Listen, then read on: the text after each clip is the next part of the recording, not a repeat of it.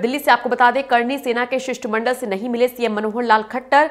हरियाणा भवन में मुलाकात करने पहुंचा था ये शिष्टमंडल। हरियाणा में पद्मावती फिल्म को बैन करने की मांग को लेकर मुलाकात करने का वक्त मांगा था, लेकिन सीएम ने मुलाकात नहीं की। सीएम के न मिलने पर करणी सेना का शिष्टमंडल काफी नाराज हो गया और सरेआम विरोध करने की चेतावनी भी दे डाली। उन्होंने कहा कि जहां भी मनोहर लाल का कोई प्रोग्राम होगा उसको वो पुरजोर तरीके से विरोध करेंगे। आपको बता दें, पद्मावती को लेकर लगातार विरोध जारी है और इसको बैन करने की मांग को लेकर करणी सेना का यह शिष्टमंडल सीएम मनोहर लाल खट्टर से मिलने के लिए पहुंचा था, लेकिन शिष्टमंडल से नहीं मिले सीएम खट्टर, जिसके बाद नाराज हो गए करणी सेना और उसके बाद विरोध करने की चेतावनी दी।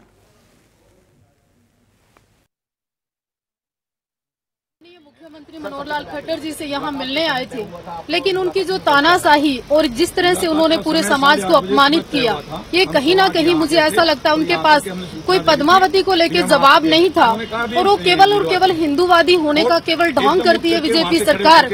जिस तरह से उन्होंने ये अपमान किया, इस अपमान को हम कतई बर्दाश्त नहीं करेंगे और इसका जवाब समय पर देंगे।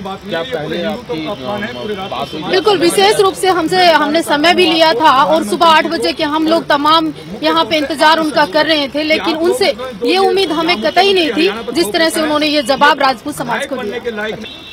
तो हरियाणा में प्रतिबंध क्यों नहीं लग रहा? कैबिनेट के लोग कहते हैं प्रतिबंध लगाओ। ये किस बात का गरूर है भैया? हमें जेलों में डालना चाहते हो, हमारे पर गोलियां चलाना चाहते हो राजपूत समाज के ऊपर? अरे चलाओ ना। अगर आपने इस प्रकार से शासन करना है तो हम जेल जाने के लिए तैयार है, मरने मारने को तैयार है। 10 करोड़ रुपए का जो आपने, अरे 10 करोड़ का विषय गया साहब, अब तो ये मान और सम्मान की बात है। तो आपको बता दें, करणी सेना हरियाणा के मुख्यमंत्री मनोहर लाल खट्टर से मिलने के लिए पहुंचे थे, लेकिन खासी नाराजगी यहां पर उनको देखने को मिल रही है क्योंकि मनोहर लाल ने उनसे मुलाकात नहीं की। इसके बाद वो सीधे तौर पर अपने किसी काम से चले गए, जिसके बाद खासी नाराजगी यहां पर करणी सेना को देखने को मिली। ललित नारायण कांडपाल हमारे सहयोगी हमारे साथ जुड़ गए हैं। ललित, साफ तौर पर देखा जाए तो पद्मावती का विरोध जोरों शोरों से कर रहे हैं राजपूत और यहां पर मनोहर लाल से मिलने के लिए पहुंचे थे। ना मिल पाने के कारण काफी नाराजगी देखने को मिली है करणी सेना में। जी बिल्कुल, ये एक तरह से अपने आप में एक अलग तरह का घटनाक्रम है, क्योंकि अब तक जितने भी मुख्यमंत्रियों से अलग अलग संगठनों ने, जो कि करणी सेना से जुड़े हुए हों या फिर वो राजपूत संगठनों से जुड़े हुए हों, उन्होंने जितने भी मुख्यमंत्रियों से मुलाकात की है, उन्होंने बड़ा ही सकारात्मक अपना रवैया दिखाया है उसको लेकर।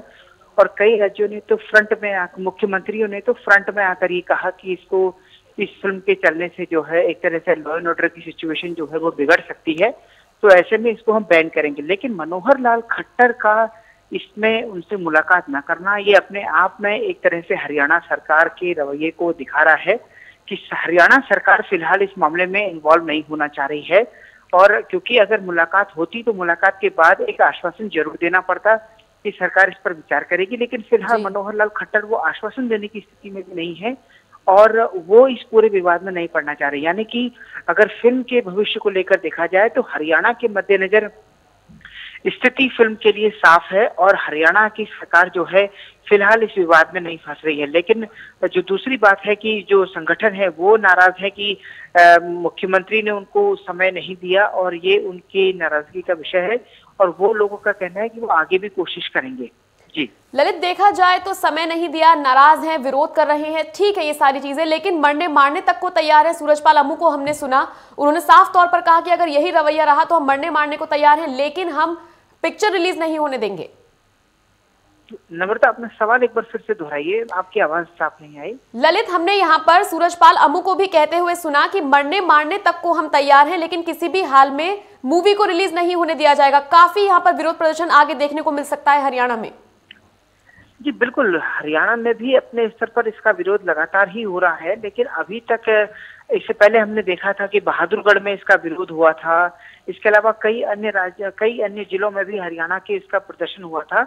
लेकिन सरकार की ओर से मुख्यमंत्री से आज जिस तरह से मुलाकात करके वो एक मेमोरेंडम देना चाह रहे थे और वो चाह रहे थे कि सरकार इसमें अपनी तरफ से बैन लगाए, जिस तरह से कई अन्य राज्यों ने कहा है, तो उसी तरह से लेकिन मुख्यमंत्री का उनसे ना मिलना ही अपने आप में एक साफ इशारा है कि जो सरकार है वो फिलहाल इस मामले में अभी सीधे तौर पर इन्वॉल्व नहीं होना चाह रही है। और हालांकि जो उनका ये कहना है कि वो इसके विरोध प्रदर्शन के लिए अपनी तरफ से पूरी कोशिश करेंगे। और अब जिस तरह से वो कह रहे हैं कि मारने मुरने पर भी बात हो रही है, तो ये अपने आप में बड़ा गंभीर है कि इस तरह का मामला हरियाणा में है। अब देखना ये होगा कि सरकार इस मामले में दखलंदाजी कब तक करती है, क्योंकि असली स्थिति सरकार के सामने ही होनी है और लॉ एंड ऑर्डर की समस्या को हरियाणा सरकार को ही टैकल करना है अगर वो इन फ्यूचर बिगड़ती है तो। हालांकि जो पद्मावती फिल्म है उसकी जो रिलीज डेट थी पहले 1 दिसंबर की, वो फिलहाल टल चुकी है और नई डेटों का ऐलान अभी तक नहीं हुआ है।